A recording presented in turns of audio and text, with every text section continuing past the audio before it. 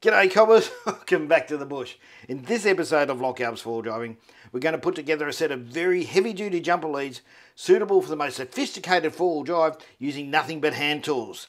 Stick around to the end of the video because we'll show you how not only this can use for jump starting your car, but welding as well, and how to protect your electronics. So, let's get into it. So firstly, we'll run you over a couple of bits and pieces you'll need in order to pull this DIY project off successfully. We'll start with the wire. We've got 10 metres of 50mm cross-sectional area welding wire.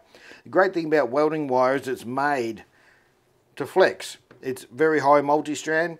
It's also got 2 layers of insulation there, which is great when it comes to abrasion resistance.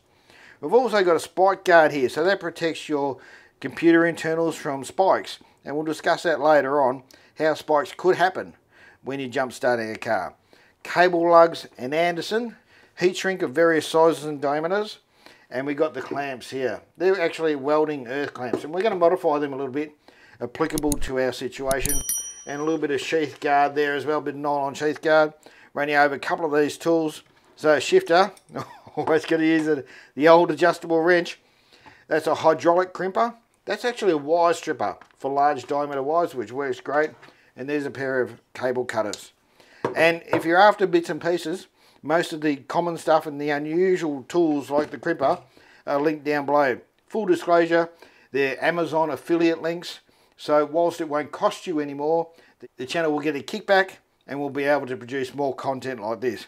First up, let's start stripping these wires so we can get the end lugs on. Before we strip it, of course, we need to cut it in half because we need a positive and a negative line. So we'll get our cable cutters, and we've already marked out where our centre line is, and now we got 2 pieces of cable. Okay, you can see how easy it is.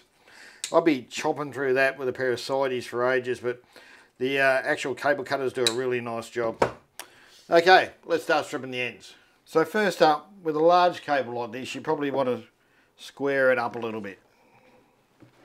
So we'll bung it in the old cutters, nice and square, and give it a little bit of a trim. Okay, now we've got our lug. This lug will fit onto our clamp. Now this is a flared type lug, 50mm to suit the 50mm cable, with an 8mm stud hole to fit those clamps. All you do is you line it up to the depth you want it to strip, and put a little bit of a mark there. Okay, then you grab your stripper. Now these strippers are great. What they have is an adjustable blade in there.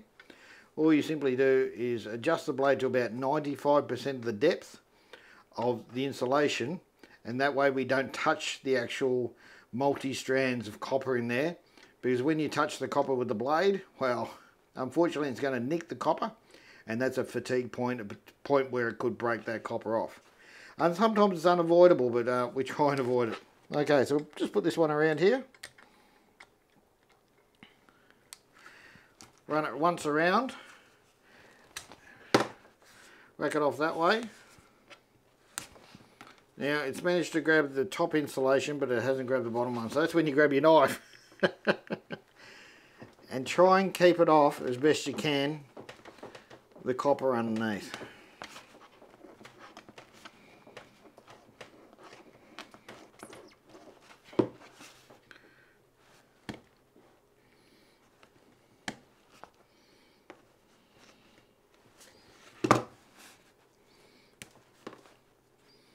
There we go, neaten it up a bit, and then we test fit, and it should be reasonably hard to get all the strands actually in. The flared end helps, and now you can see that's a nice tight fit. Let's get to the crimping. Now when it comes to joining cables to terminations like this lug here, a lot of people really prefer the crimping method. Now it's fast, it's easy, it's clean, but the problem is you need the right size cable and the right size lug, and then you need the right mandrel. These are interchangeable in your, this case, hydraulic crimper. Now this hydraulic crimpers are available from all your likelies, so eBay, Amazon, your local tool outlet. Reasonably easy to use, very affordable, and if you're going to do a bit of crimping, worthwhile investment in my book. So we've already got this pushed on there nice and properly. All we simply do is put the termination into hydraulic crimper. We make sure it's turned on all the way to make sure the hydraulic pressure shuts those jaws together.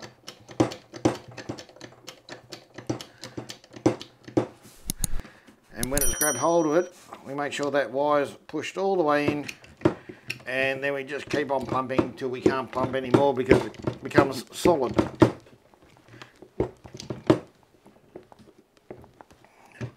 There we go. Then we back off the pressure a little bit. Give it a turn, a little bit of a turn to the next section. So, 1/6 of the turn.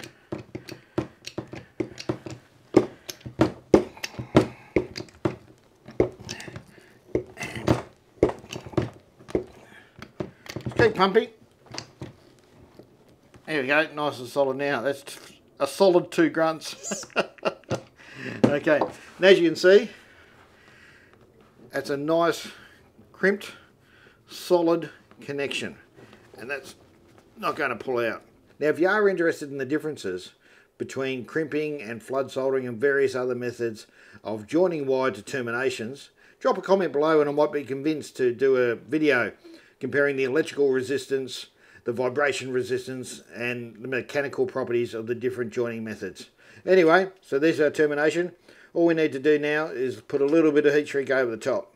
Now, when it comes to putting on a bit of heat shrink, it is important to get the right heat shrink. Now, this is glue-lined double-walled heat shrink, so it shrinks a lot more, shrinks down about 3 to 1, and the glue actually pops out the end and provides a moisture-proof and dust-proof seal, so water and grit and rot and yuck doesn't get in there and start corrosion in your joint, hopefully. Right, so I'm going to use a heat gun, but you can just as easily use a flame. I've used a stove before, so let's get it done. And that's it, simple as that. And if I zoom in a little bit, you'll probably be able to see the glue starting to leak out the edges there. And that way you'll know you've applied enough heat. So now it's ready to put onto our clamp. So as you can see, these cable clamps come with a hole to poke the wire through. So I've done that with this one. And I've taken the nut off the end. So we'll just put the termination on the stud there. Put the washer on. Put the nut on. And then wind it home. Now, they're only copper, so probably copper plated, to be honest. So you don't want to lever off it or run the impact on it. Just make it nice and firm.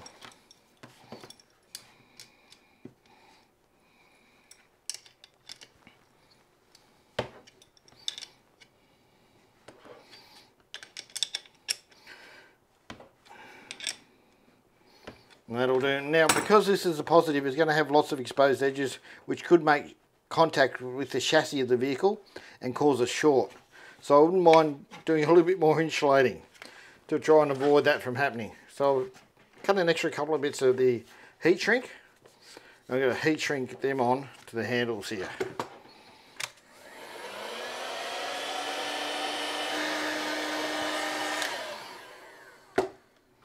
Okay, so now it's a little bit warm. We've successfully completed one end. Now I'm going to do the other ends, but I'm not going to subject you to watching me. So I'll get back to you in a minute. So I've finished all the terminations, but before I put all the handles on, what I want to do is make sure that these stay together. Now you can just use pieces of electrical tape, wind it around, move on, or even zip ties, but I've got some heat shrink here, so I'm going to use that. My first one's going to be about 50 centimeters back from the termination, and I'll do that periodically right down. So we'll get the first one done.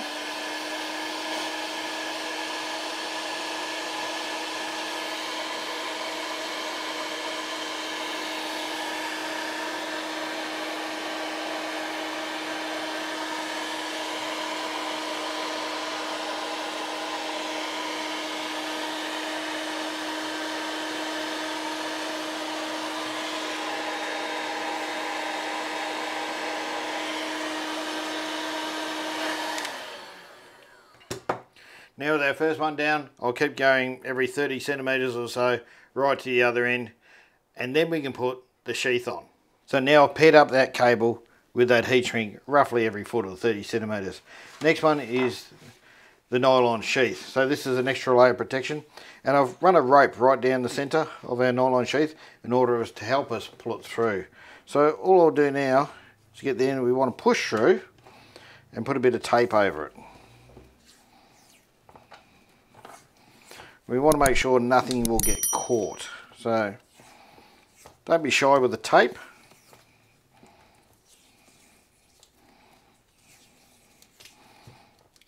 And especially the end here, make sure there's no bits and pieces hanging out.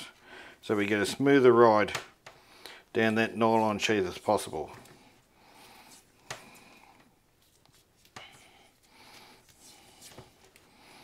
And a tip for young players is leave a little bit hanging off the end, fold it back on itself.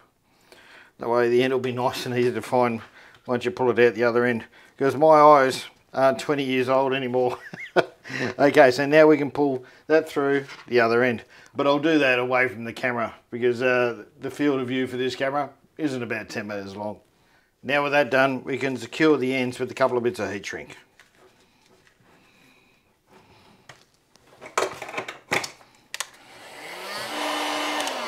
Okay, that's not going anywhere. We'll get the other side done. So now I'll put a bit of heat shrink on both the positive and negative. I've inserted the positive. Now I'll put the negative. You've got to be mindful when you're connecting Andersons, the negative or the black side goes into the negative. Obviously the red goes into the positive. And we'll just see if we can push that home. And that can be a bit of a bear. Now I'm not going to pretend that was easy because it wasn't. There was lots of grunting and possibly blasphemy. But what we're after, you'll be able to hear a click when they go over the little spring at the back there, and you'll be able to see that the tangs are almost right to the end. And they won't be able to pull out. Beauty. Okay, this half's done. Now let's have a look at the other half. Now, any modern vehicle, you want to use some sort of spike guard. And the one I'm using today is the projector. Any sort of inductive load with the vehicle, and we're talking about things like alternators, can produce spikes in the tens of volts. So it can produce anywhere up to 100 volts of spike, and that's going to damage things with integrated circuits like your stereo or even your ECU, which controls the engine, things like that. They don't appreciate spikes that high. So what we're going to do is we've got a spike guard here, and you can buy this as an accessory. You see it's got a positive and a negative here, so you line up the positive, and they've got spikes in them to penetrate through the insulation and into the cable itself. So all we do is line it up, push our negative on first, and we can push our positive on, and we put the back on,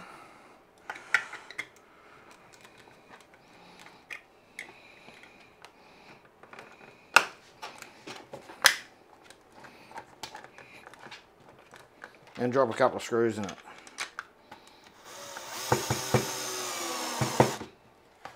Beauty, that's done. I'll put a little bit more on this one.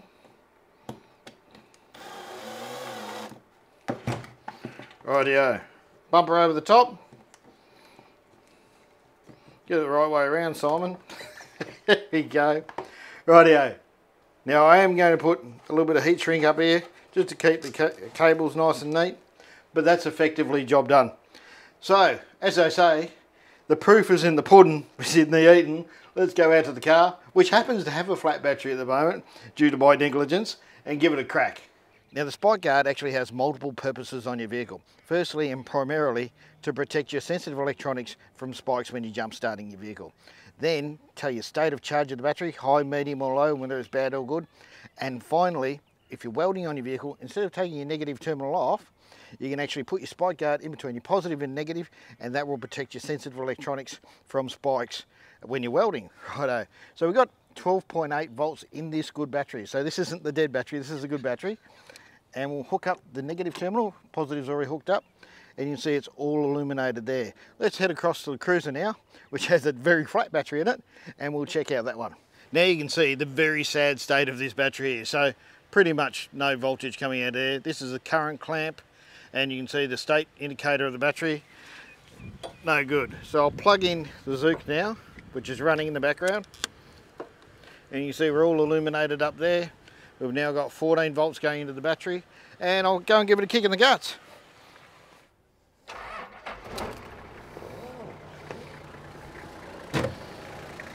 Job done.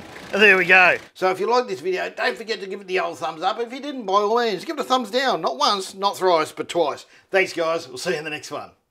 So if you've enjoyed this content, don't forget to subscribe to the channel and ring that bell icon. It's really important to us and you won't miss out on our future content. Now, if you want to support the channel, by all means, consider becoming a patron on Patreon and you get things like early access to our videos on YouTube. Either way, we hope to see you out on the tracks.